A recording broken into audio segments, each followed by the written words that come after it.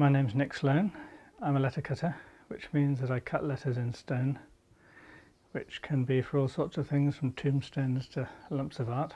Letter cutter is all to do with stone. I mean, well, yes, I could cut letters in wood, but I choose not to because I know people who do it much better than I do. So as far as the letter cutting is concerned, it's all stone stuff. Well, no, that's not strictly true either. No, it is true. No, it is true. Letter cutter is somebody who cuts letters in stone or wood, but I do lettering in other media as well. Like I just had a job in cast iron, and I do a fair bit of graphic design, but I think you're interested in the letter cutting aspect of things, so I guess we limit it to that. Yeah, and it's how'd you get into that?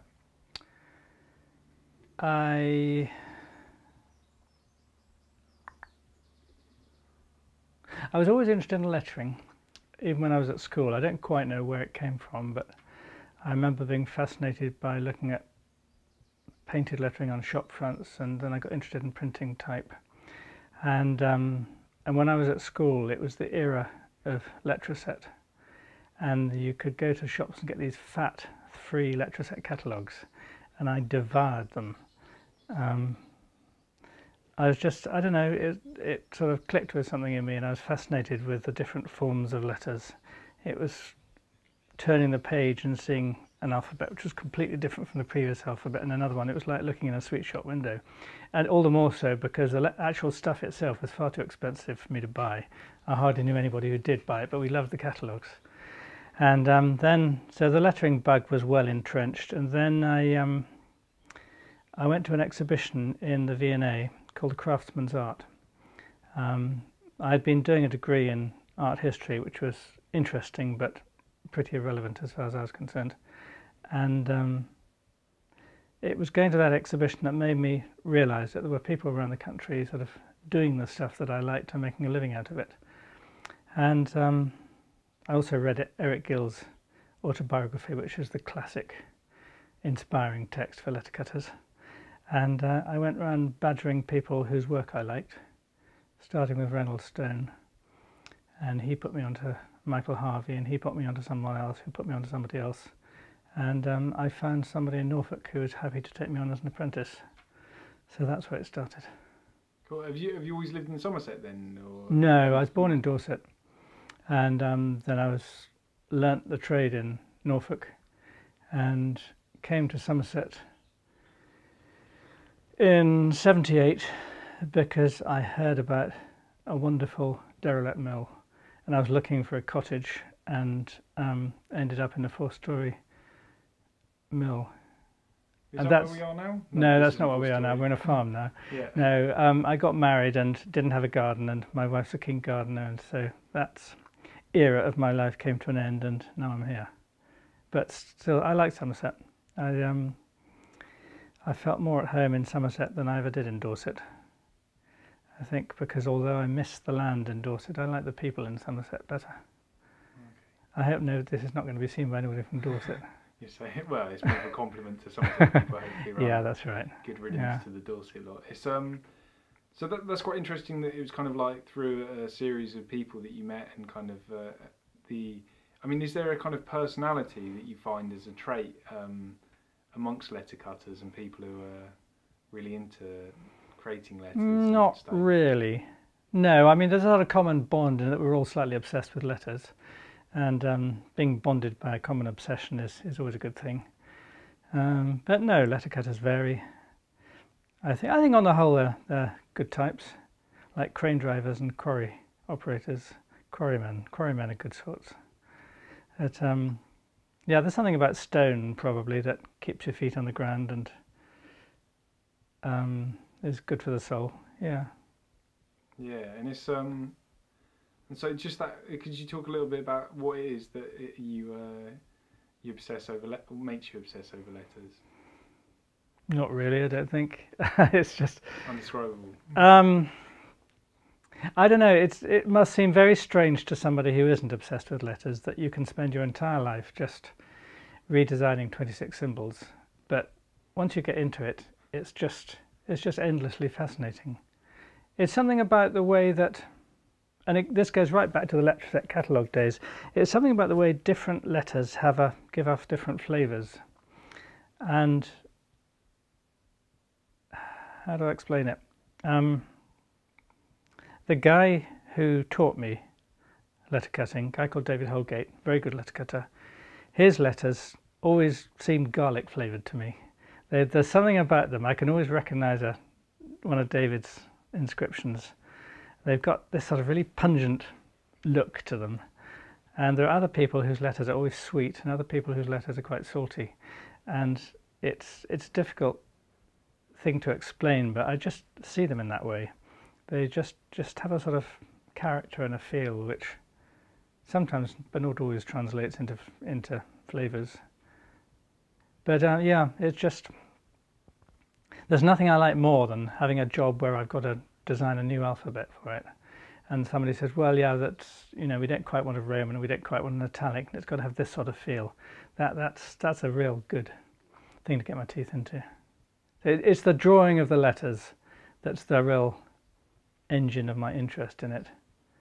I have arguments with other letter cutters about this, because I describe the actual cutting of the letters as, once you've done the drawing, as skilled donkey work. And there are letter cutters who take grave exception to that and think that, it's all in the chisel. And you shouldn't be too punctilious in your drawing because the magic is in your hands. Well, I think there is a magic in your hands. I think that if you draw an inscription out very, very carefully and cut it by hand, you'll get a completely different result from if you draw it out carefully and get it cut by a machine.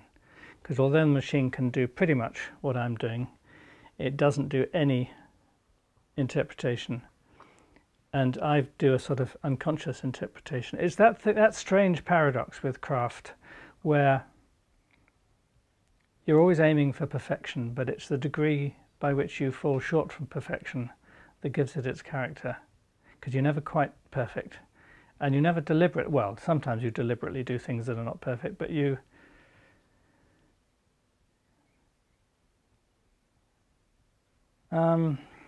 it's the unconscious things, the little irregularities that creep in when it's pretty damn perfect but not quite, that somehow gives it its magic. Yeah. And so would you call what you do a trade or an art? I wouldn't, well, I think we're sort of in danger of wandering into fallow ground here. I think I wouldn't call myself an artist, I'll tell you that. No, and I wouldn't call myself a craftsman, only because I don't like the word very much. I don't know what I call myself. I just try to do a good job.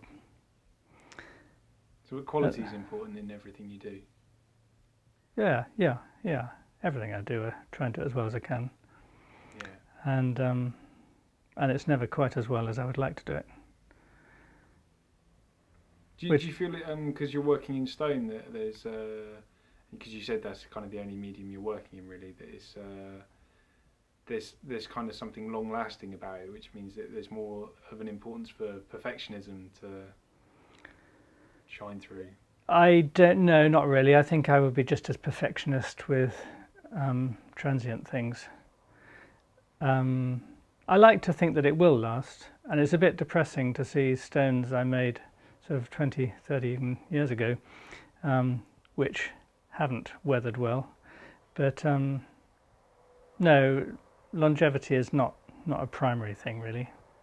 Although slate is very nice for that reason, because slate lasts beautifully if it's looked after, if it's good slate in the first place. And so you talked about you do a whole mixture of things. It's what kind of varying works you do? You said art and gravestones and the stonework. It used to be mostly art, because I did a lot of work for a guy called Ian Hamilton Finlay, who's a poet in Scotland, who had things made in stone. He did a wide range of different stuff, and he got a wide range of different people to make it for him, but he was very careful to choose good people to work with. And he was a great guy as a client, because he gave you lots of rope and paid well on time. So yeah, art. When he died, was it 4 years ago or so now? That fell off slightly, but there are still people I do work for in the arty line. Some very good friends among them. And I probably make slightly more gravestones now than I used to. And I do architectural bits and pieces and odd jobs people come along with. You're never quite sure what the next thing's going to be.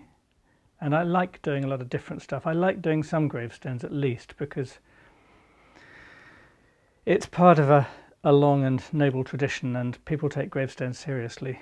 And it's nice to put things in churchyards and know that they're going to stay there for centuries, you hope. Yeah, and also you were talking about kind of like the auteur theory coming through in people. The what theory? The auteur theory, the kind of the concept of one person's work is you can kind of identify their work. Oh, right, yeah. Someone's got garlic flake, like Yeah, you yeah. can spot their work. Would you say that yours has a particular, or do you have to be kind of variable based on who the client is? I don't know. I think it may be a bit like actors. Some actors are always playing themselves, and other actors are chameleons. I suspect that I'm a bit of a chameleon where lettercutting is concerned. Although I'd like to think that I had my own voice, but I don't. You can never tell with yourself, really. I do remember once being terribly flattered because a very good lettercutter and type designer called Michael Harvey came to visit me in my mill in Somerset, and he said, "Oh, I can always recognise your letters because the S's are so distinctive." And I thought, "Oh, that's nice." And he said, "Yeah, they're always too high on the crossbar." And I thought, "Yeah, you're quite right, they are." And then every now and then there are things that you sort of fall into the trap of normalising in your own mind, and then you suddenly see them through other people's eyes, and you think, "Oh God, yeah, that's a bit weird." There are certain people who always put too much space around their O's, and other things like that. So yeah, it's your own now. Yeah. Yeah, it's good to have people applying a incisive eye to your work from time to time. Yeah, and are there certain letters that you kind of look at when you get given what's going to be written on a gravestone and think, oh, there's lots of S's or P's or O's or something? I'd be quite pleased with lots of S's. I would not be so pleased with lots of O's. O's I find particularly difficult, I think. A lot of people struggle with O's, and it's to do with irregularities in the eye. And there's something I've never been able to understand about O's, which is my O's are always slightly asymmetrical. They're always flatter on one side than on the other, because when I look at them, they look completely normal. If I turn them upside down, they're sort of exaggerated in the other way. And the thing that I don't understand about it is that my understanding of how the brain and the eye work are that you tend to normalize to the things that you see a lot. And we see so many perfect circles these days in sort of car wheels and, you know, you name it. Every circle we see is virtually a perfect circle because it's a mechanically made circle. Why does my brain not normalize and know what a perfect circle is? Why does it always try to make an asymmetrical circle be a perfect circle? Do you know, Josh? You're asking me. It's, I guess you get. What's the term for people who detect personality through handwriting? Oh, graphologists, is it? Yeah, probably graphologists. Yeah. Maybe there's some kind of there's some Freudian analysis to go on there. Some deep character defect you think is shining through here. Yeah, yeah. Probably right. Maybe. I guess it's also the handmade appeal of because you were talking about the fact that machines can do a similar job, but it's different. It's different, yeah. I mean, sometimes it's a more appropriate job, but yeah, sometimes. I mean, I do design for machines sometimes, machine cutting. There's the occasional job where either because of the scale of it or because of the nature of it, it's more appropriate to have it machine cut. And I do a little bit of sandblasting too, and I quite like doing that. But I design differently for it. There goes a swallow. Yeah, it's mad. I hope he doesn't come back next year, to be honest. It must be quite distracting when you're trying to aim for perfection in your work and you have a bird flying through your studio. They don't do it that often. If I'm here and listening to the radio and tapping away, they find other things to do. Yeah. And so just just to get an idea, in terms of like living in Somerset and being a freelancer, what's kind of like a typical day for you? Do you have to work quite long hours to get the work done, or? Depends on the pressure of deadlines, really. I'm sort of naturally quite lazy, I think. But if there's a job to be done, I'll work very long hours. I like working regular hours, and I like the actual letter cutting. The days I hate are the days when I've got to do 6 different things and I have to make transitions from one to the other, and it's very inefficient. If I've got a long job on and I come into the workshop after breakfast or 9 o'clock or something, and I turn on the radio and start tapping away, the hours drop by. It's quite tiring, but it's sort of, I can do probably 7 hours solid letter cutting is a pretty grueling day. Yeah, I'd probably average about 6, I should think, but that's sort of actual on the job working. No, if I need to work long, I will.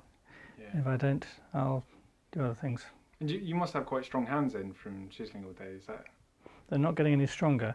No, I don't think I do actually. I don't think I'm particularly good at it, to be honest. Oh. I think my skill, such as it is in drawing more than in cutting. I can cut a decent letter, and maybe this is just a sort of habit of thought. Maybe everybody feels this way, but there's always a sort of uncertainty about it. And actually, my hands are a bit funny at the moment. That thumb has been weird for a few months, and I don't know why. I'm watching it. But no, I haven't got particularly strong hands. Let's talk about eyesight as well in terms of like, yes. How does that work? Because obviously you're concentrating on definitions of lines for long periods of time. Yes, you really need to focus exactly. You need to know exactly what's going on at your chisel tip, and you can't afford to be at all fuzzy. And my eyes are not brilliant. I mean, I used to cut without glasses until I was about 40, just before late 30s. My eyes just suddenly went like that, and I had to start wearing glasses. And now I tend to wear 2 pairs of glasses, because I discovered a few years ago that if your glasses aren't quite strong enough, you can just put another pair and they'll get the cumulative effect. So I wear 2 pairs of quite strong glasses, and my depth of field is small, but where I've got it, I can see exactly what's happening, so it works quite well. I anticipate having to wear 3 quite soon. Yeah. Which does get a bit messy. Yeah, and just as my final question, in terms of the future of all of this, and All of what? Well, the work you're doing. The deterioration of my eyesight. Oh no, I wasn't meaning that, but more kind of. I mean, like, someone took you on as apprentice. Is that kind of your plan? Well, I'd love to say yes, but I think I'm honestly not cut out for teaching one-to-one. I'm a bit of a loner. I find it quite difficult to concentrate when there are other people around me, and I've always sort of made a pact with myself that instead of taking on an apprentice, I'll write a book, because I'm quite good at learning from books. And so for the people like me I got on very well with David, and he was terrific for me. But I've also learned a lot of things through life by reading books and making my own mistakes and gradually getting there. And I think that's going to be my payback, not apprenticeships, sadly. Not a handwritten book. Not a handwritten book, no, but a very carefully designed book.